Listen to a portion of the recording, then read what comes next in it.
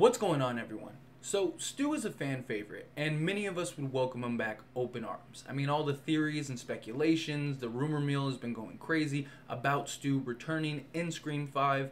We've had tons of discussions on various videos about different ways to incorporate Stu, and though I've made my opinion clear that I don't think they will have him have some appearance in this film outside of like flashback scenes or something like that. I don't think he'll be a mainstay character in this upcoming film, though I've been wrong before and I wouldn't mind it. It's just all about the execution. Execution is key. Like, that's my favorite word when it comes to talking Scream 5, because if you do things correctly and you make it a believable story, then, you know, us as fans will buy it. Now, I have an idea that I kind of want to have a discussion per usual, so join it down in the comments below on a way that would be very interesting to incorporate Stu to essentially any degree you want, without making him sort of a mainstay like character. But before we get started, be sure to like this video. It helps me out a lot. It lets me know that you enjoy these types of videos, and I truly appreciate it. And if you're not subscribed to the channel, hit that subscribe button and join the discussion down in the comments below. So my thinking with Stu is, because again, I don't think he's going to return as like Ghostface or even like reformed, as we've talked about. It's just there's never been a mention for him. And yes, they had the idea of bringing him back in 3, but that was squashed. And it's just like, the timeline does make sense and you can make it make sense, but I just think that they're trying to move away from a lot of that. Yes, they want to add Easter eggs. They want it to, you know, bring back some of the old characters, reintroduce some like Martha Meeks, but overall they want this to be their own film. I mean, I've uploaded the videos regarding the various interviews. Number 3 will be up a little later today, and they have said that they want this to be its own film, but if you're a fan of the original, there'll be little Easter eggs and references that you'll understand, that you'll enjoy. So how can we incorporate Stu into Scream 5 without making him a main character? And I resort back to Scream 3, where Sidney was seeing Martha. Now, we've had a video where we talked about Sidney's sort of mental state and how in Scream 3 they wanted to make that the main point of the film, but because of Nev's filming schedule, she was unable to oblige the time needed to really cover that in depth. And this Scream could be an opportunity to sort of elaborate more on her sort of mental state, given that she's been in 4 other infamous Ghostface attacks. So what if the way you incorporate Stu into Scream 5 would be he's just her mental mirage, you know, and you could have Stu in this film and she's just seeing him sort of everywhere as like a reminiscence of, like, you know, and it sort of builds the edge. And if you do want to incorporate Stu as a main character, like, that would be a great way to sort of build that up and then incorporate him into Scream 6. You know, I mean, think about it. You have Scream 5 sort of Sidney seeing Stu all over the place, sort of like how she saw her mother.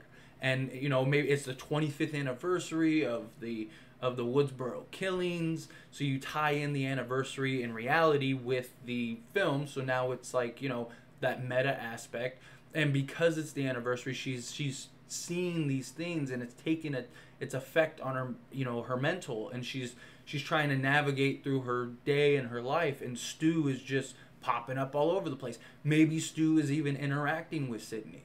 You know, he's over there whispering in her ear, telling her stuff like, you know, it's gonna happen again, yada yada. Basically, a lot of the same lines as Maureen in Scream 3, and how they tied that in. Like, Maureen, you know, was sort of a main focus point, right? I mean, you can argue she was the main focus point of Scream 3.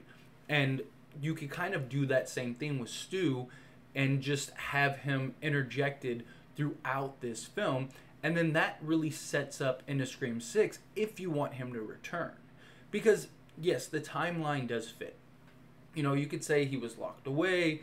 The only problem with that is that, like, you know, Dewey being a sheriff and, like, the town of Woodsboro being sort of notorious for these Woodsboro killings, like, you'd think that there would be some reference if he was alive.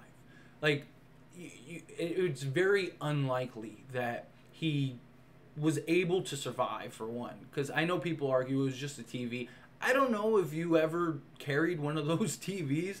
Those things back in the day were like 50, 60 pounds, if not more in some cases, depending on the TV. And having that dropped on your face would probably kill you or hurt you enough to cause some serious damage, on top of being stabbed, beat up, electrocuted, everything else.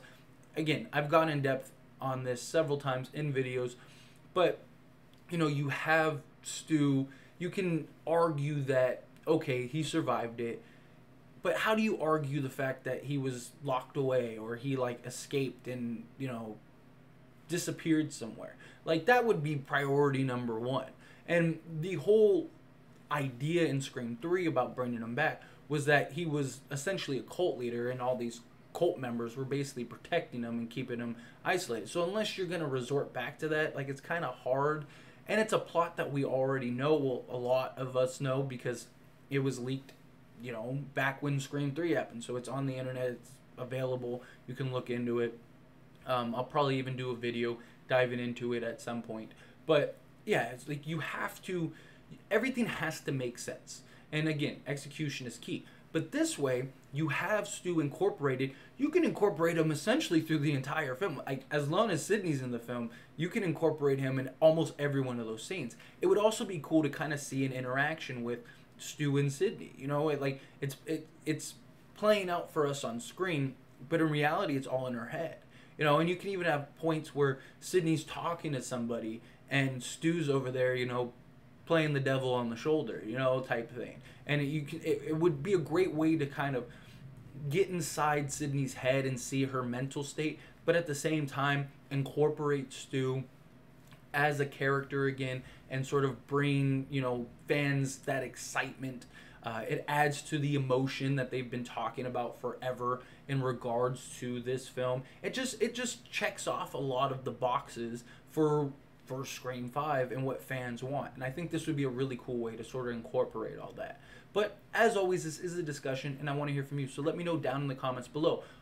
First, would you like Stu to come back? And second, if he did come back, would you like it in this capacity? Would you like to see it sort of be a mirage of Sidney's mind, and she's, you know, seeing Stu all over the place, they're interacting, they're having dialogue, you know, maybe you even have like a Stu chase scene, you know, but there's really nobody there. Like, right when Stu's about to get her, like, he vanishes and she's like freaking out. Like, that would be really cool too, to see Stu sort of reprise his Ghostface role, chase Sidney down. You get that epic scene.